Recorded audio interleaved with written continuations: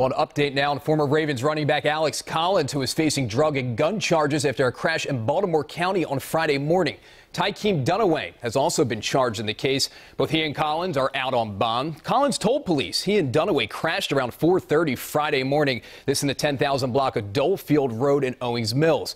Dunaway chose to walk home from the scene, and police later found Collins asleep in his car just before 7 o'clock. They also found around 5 ounces of marijuana in the car.